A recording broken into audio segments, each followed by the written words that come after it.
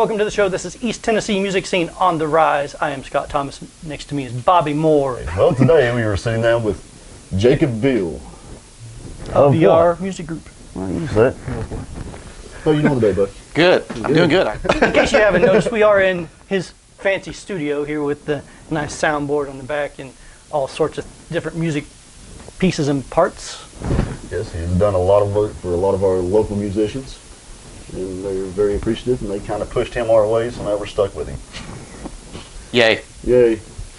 So who all have you worked with?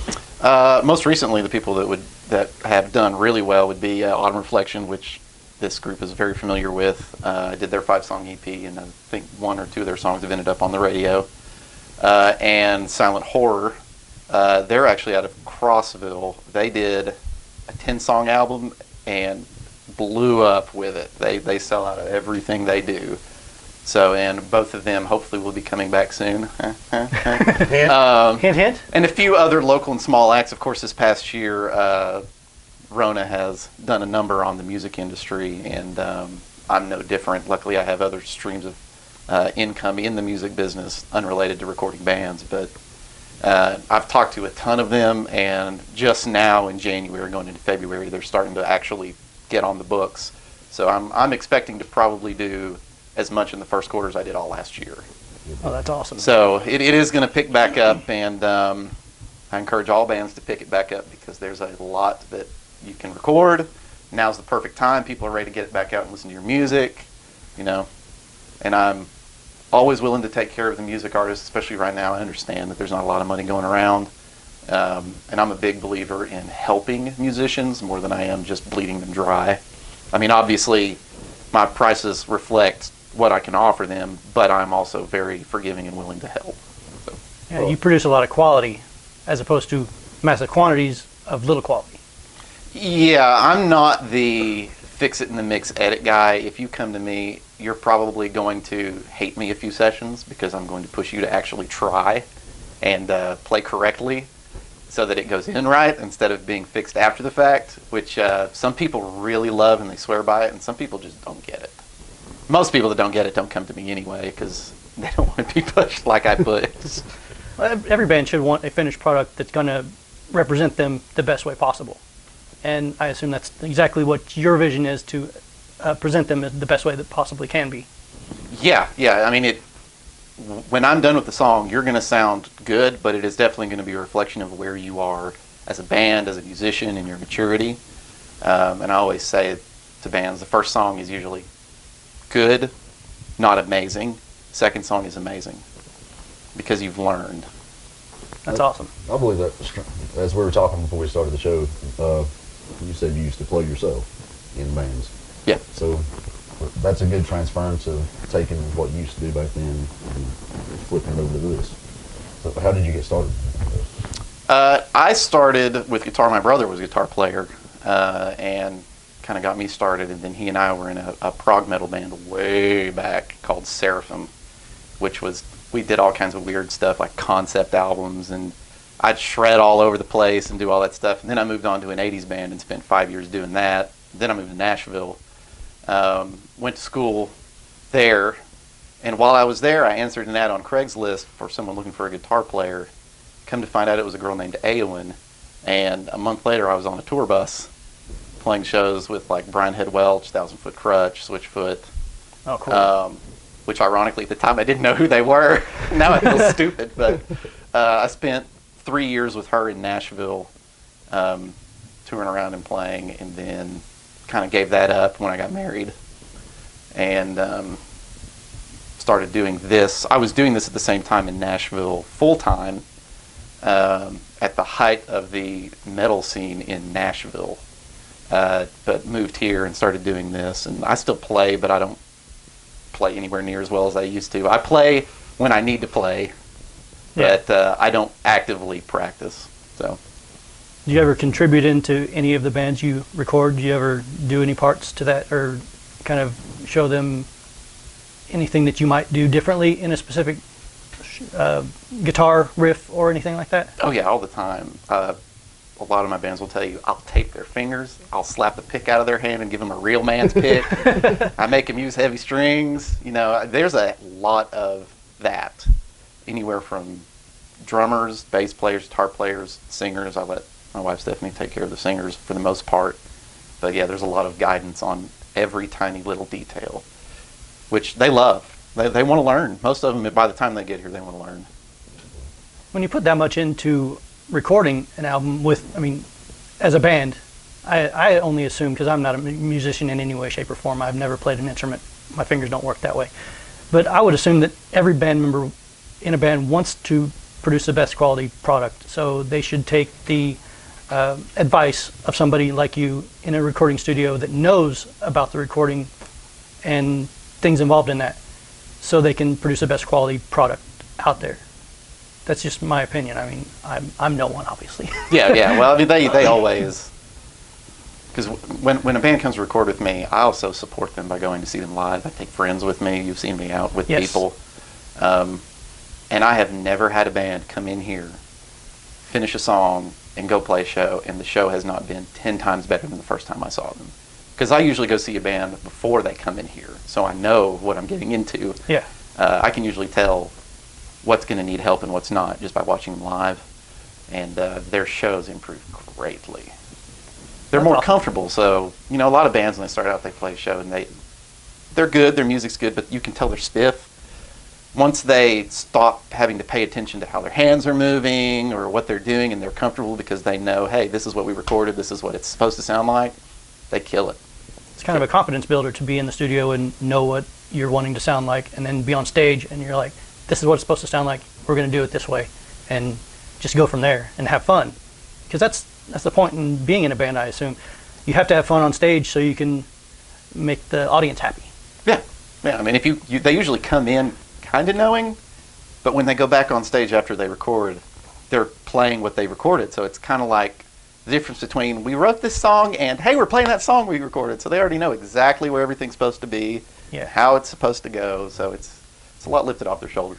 Progression and arrangements just second hand. Yeah. And that always changes. Arrangements always change in here. Of course. Always. You make sure of that, don't you? It's rare that a song leaves the same way it came in. And no one's ever really fought on that. It's probably like, oh, that sounds so much better. So Little tweaks aren't bad. I would just... No, they're never bad. And I always let the band make the choice on that. I may have a strong opinion of it, but, you know, it's not my music. Yeah. So if they want to do it that way, I might roll my eyes, but hey, we're going to do it. We'll make it work. The band's got to be happy with the finished product. Yeah, definitely. But I mean, that band only knows what that band does. Someone like you who's worked with multiple bands and see exactly what works on the recordings. You know, kind of, you know where things are supposed to go in the song and how they're supposed to go, how they're supposed to be arranged. And might benefit you guys to listen to some of those every so often. Yes, definitely. Well, a lot of bands come in here and they have a really good song, but it's like, I'm a guitar player, I'm playing one part, and I'm like, well, what about the other stuff? What about layers? What about, you know, background vocals, background guitar, even synth sometimes? You never know. That stuff they don't think about, which isn't normal, but that's why if they come here, if they choose me to also produce it, not just record it, I do that. Yeah. And there's been a lot of instances where they'll leave, and I'll actually add it myself, then they'll come in and they'll be like, what's that? That's cool. Like, cool, great, I rolled the dice, we won. Yeah. So Kind of adds an extra dynamic to the music that they are already making. Yeah, I mean, it's like Autumn Reflection. When they came in, they had these great songs. They had thought them through, but Watch This Life has tons of stuff behind the main guitar, to the point where we actually pulled the focus away from the rhythm guitar onto that and bass, and it completely changed the grind of that song. And it's great because of it, and they like it too. So That's awesome. In my experience, I found that the easiest bands to work with are when the band member knows how to, or each band member knows how to play multiple instruments, and they seem to get a lot tighter. They get tighter, but they also know, they understand the respect between people. Like if you get a guitar player that doesn't really understand how bass works, they're going to ride them the whole session about doing it, and I'm back here going, no, they need to do it this way. Yeah. So if they understand how bass works within the band, then they're like, they know, and they can point out to me, because I don't notice everything. I don't know their songs as well as they do. But they can point to me if it doesn't work, and I can say, yes, he's doing it right. He knows to leave him alone, let him do his thing, unless there's a problem. Yeah. So you're right, it helps. Nobody knows how to play drums. Drummers are drummers. Yeah. Right, Gunner? Yeah, that was a shot at the autumn reflection drummer. But I get along with drummers really well. If you followed me enough, you know I do a lot of drum tracking, not just band tracking, but people will actually come here to do drums, because I am awful with drums when it comes to time. I'll spend 3 hours tuning them before we even hit record. Okay. So drummers like coming here, which is good. I like that. I like working with them. So. You have, I know off camera we were talking about the way people come in here. So you have specific people come in one at a time, like guitarists will come in and do their part, and then you have individual people coming in, like drummers do their part, and just individually rather than all of them at once? Yeah, generally. I find that the bands that I'm getting here lately, it's usually at least the drummer and the guitar player at first, because you have to have them to start the song. Yeah. And then I'll do drums, and then I almost always it'll be drums, and then we'll stop until I have done any editing or any mixing, because I want everyone else to come in and record to a great drum sound, because I find that I can get over the over editing that has hit music lately, especially in rock, by making the drum sound really good and tight, and then letting everyone else flow with it. Yeah. So that way, instead of everybody sounding like they've been edited to a grid, there's some flow, but it's still tight. Yeah. So, and I learned that in Nashville, because in Nashville, when I was there, it was put them all in a room and hit record and go for it, and that's where I learned a lot of my tone. So get it right the first time, but then out there, everybody's crazy good as a musician, so you didn't have to worry about as much. But I understand. I've never been any good in recording studio at all. That's why I've never recorded anything. I hate a metronome with a passion. I hate it. you would not like here. So you play with metronome? Oh yeah, everything. I actually will smack people. Just, if you can't be on time, you're gonna feel it. It works, but yeah, always loud and proud in here. Well, that's awesome. You actually take the time to work with everybody and get the sound right the first time, rather than coming back multiple times to redo and everything like that. And if they have to redo it over and over again, you're going to have it right by the end of their session. Yeah, Hopefully. I'd rather spend an hour with you, like a guitar player, getting you to play it right in the first time and it feel great, than spend 4 hours after you leave fixing it. Yeah.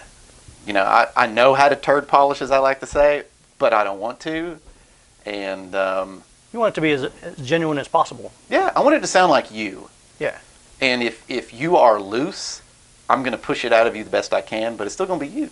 Yeah. And if you are a really good, really tight player, it's going to sound like you.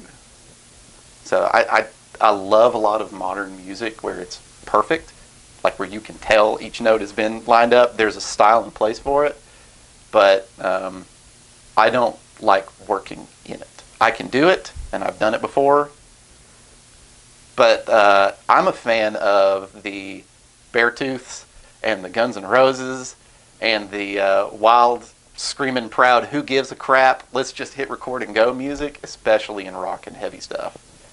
That feel of the middle finger, let's do this, have fun, has just disappeared in music lately. You said that you go to shows first, you know, if you know you're going to be recording an upcoming artist. You ever went to a show and see them on stage and be like, these guys are going to be just fantastic to work with, and getting here and it's just a train wreck? Without naming names, of course. Generally, no. It's taken many years to get to a point where usually if you're a band that's really difficult or just not good, you're not going to seek me out because you don't want to pony up for it. And I'm not expensive by any means. In fact, I'm one of the cheaper ones, despite what people they see this and they're like, oh, I can't afford that. Yeah. That's not the case. Most of the bands that I work with are respectful, especially here in the last 2 or 3 years. I've not had one problem, and some of them even surprise me. And if you're an inexperienced band, I go to see you, and you're not great, but you're respectful and you're kind, and you know, especially if you treat my wife with respect and talk to her, Yeah. I will do everything I can to help you. But if you're awful and you're just like, sup, nah, I'm moving on. I don't have time. Now, you said you're a vocal coach, too, correct? How did you guys meet? College. College. Yes, I was her tutor. We were in classes together. Yeah. See where this is going. That was a long time ago. that was 10 years ago. The pieces just kind of fell in place for you guys to come together. Yeah, well, I moved to Nashville, and then we stayed in touch very briefly. And then one day I just got tired of her bad boyfriends, so I stepped in and we're married. Nice. So does your wife also work with bands when they come in? About every time there's a vocalist. It's been a long time since I've had a singer in here she hasn't worked with. She writes a lot of harmonies. She pretty much does a training session with every singer that comes through here, and they want it. About posture, pitch. She'll warm them up with the keyboard and go through the whole process, you know. I found that I can do some of it with singers, but I would rather focus on what they're going to record and how we're going to layer, and let her worry about how they're delivering it. Yeah. A lot of singers are maybe they'll hit the pitch, but they sound kind of whiny or kind of weak. And getting singers to just let it out in the studio like they do live is hard. Some of them may be a little bit uncomfortable being in the studio rather than being on stage, because they're used to being on the stage, but when they come in here and they're around people that maybe they're not as comfortable with, they're like, I want to do this right, but I'm just holding back because I don't know how far I can go with it. Yeah. I find that a lot of singers there, and it's funny, I've never had a singer come in here that was comfortable at first. They'll go on stage, they're screaming, they're hollering, they're jumping around. You're like, wow, that guy has confidence. Then they come in here, stand there like this, and they sing the whole time. And I'm like, dude, relax. Let's relax. So it doesn't take long. And that's actually why I just recorded vocals for the new Absent from the Body album with Jason. Yeah. He actually did a guest session with me on a band. I can't even remember their name. I should. They've been long gone for a long time. But he did a guest speaker, came in here, and loved it so much working in here that they wanted to do the whole album in here. You know, he's had some health problems. Yeah. And he knew that if he came here, I could try to get as much out of him as quickly as possible. Yeah. So that he could get through it. And he sounded great on it. I think it's the best work he's done. The guy that's mixing it now agrees as well. And it was fun. He was relaxed. And she helped him with that too. So. I went to high school with Jason McMahon. He's always been a fantastic guy. We love you, buddy. Definitely. We're all thinking about you. I've been in the scene with him since I was, in high school, and they always do good stuff. And the new stuff is really good, by the way. Yeah. I know I only did the vocals, but the rest of it was really good too. So while you're out there like smacking people's hands and stuff for not being on time, she's over there throat punching people for not singing correctly. Pretty much. Singers love to come here. They sound good. I do stuff with a bunch of my hardware to make them sound the way they think they should sound. A lot of times singers don't understand that in the studio it's very raw. So I try to give it to them how it's going to sound in the mix, which I can do really well with a lot of compression going in. But they also know that I'm going to go, no, sing it again. So I usually make singers sing at least this one part at least 3 times, every time. So what was your most interesting experience recording things? Oh, gosh. You don't have to name Oh, gosh. I had a singer in Nashville, and she started, and this was in one of those big studios that are almost long gone by now. And there was a room over here, just a window. She started singing, and she was like, I can't do it. The lights turn off, and we're like, man, whatever. Singers do that all the time, right? You hear a bunch of rustling. She was naked singing in the other room. Oh, my. I was like, I'm just going to do this. That was one of the weirdest sessions. Interesting. Yeah, you see a lot of strange stuff. There's always stuff you should do, But if you can do it the way you do it, I don't care. Yeah. That's only true half the time, though. Sometimes it's a security blanket. Yeah. Yeah. That's especially true with guitar players. Oh, Lord. Don't you like my distortion pedal? I'm like, yeah, I like the roar that I'm hearing and nothing else, but, you know. So the more pedals you have isn't necessarily the better. I spent my whole career touring with no pedals. None. So I used to have a little band room. I had a 16-channel PV board. It was powered. Yeah. And I could do absolutely everything I wanted to through that board. I did not need any pedals whatsoever. No. And it looks like you have enough gear here you can pretty much do anything you need to.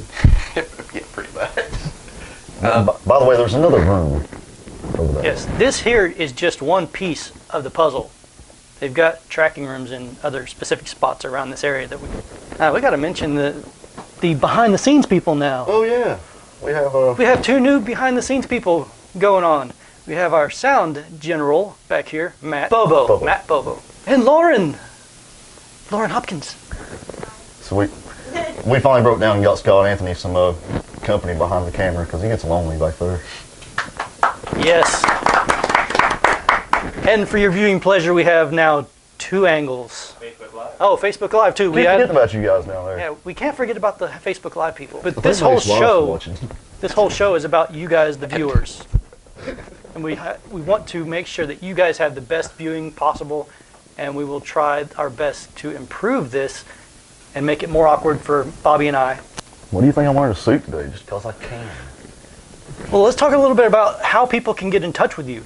I know you said you're going to be booked for quite a while, but once that is kind of gone through, how can people get a hold of you, get in touch with you? Do you have website, phone number? I know you have a Facebook page that people can probably contact you through.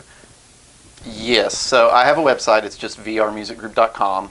The contact page in there has my email address as well as my phone number. I would prefer you email me because there's no telling what I'm doing. And like most people who are under the age of 35, don't call me. Don't text me either. I'm still a business. I don't do texting with business unless I have to. But you can also reach me through Facebook. I am 100% fine with you messaging me through Facebook. Most people do. You can just search Jacob Veal. I'm the only one in this area. I think I don't know the link. I'm sure it's like /Jacob Veal 1 or some nonsense like that. I have a business page for VR Music Group, but because of Facebook's awful algorithm, I don't really do much with it. Yeah. It's hard to stay in touch with people and for them to see the posts. But you can also message me there. I do actually monitor it. Yeah. Or you can check out a few old pictures. The website has videos I've mixed. I've done some live DVDs. It's got a music player with stuff. Doesn't have any really, really new stuff because a lot of the new stuff I've done, bands haven't released yet. So out of respect for them, I don't release it until it's actually out. But that's the best way to get in touch with me. And it's usually as soon as you message me, I'll reply. That's awesome. And I would prefer people to at least starting conversation for booking as soon as possible, because I have so many bands that message me for, hey, we want to do this. I'll give them the quote, and they'll be like, all right, we want to do it. Let's get a date. That by the time you want to do it, I could already have it booked. Yeah. And once I don't do 20 bands at a time because the way I do it, it takes a long time. So many bands only have weekends, especially ones that aren't here in the Knoxville area, that I get booked quick out. Yeah. And then I don't want to just work every weekend all the time, so I do occasionally do that, and as you know, I'm on vacation a lot. We'll make sure we have all of your pertinent information down in the info section. So if you haven't caught what he just said about how to get a hold of him, just scroll down below and you'll see in the info section all the stuff that's pertinent to his studio and what he's doing, and we'll get that all out there for you. If you call me, just give me some grace on the time to call you back. Anyway, get a hold of this guy, VR Music Group. Jacob Veal is his name. His wife is an awesome vocal coach. Even though she hasn't been on camera right now, she's back in the background there. She also does voice lessons.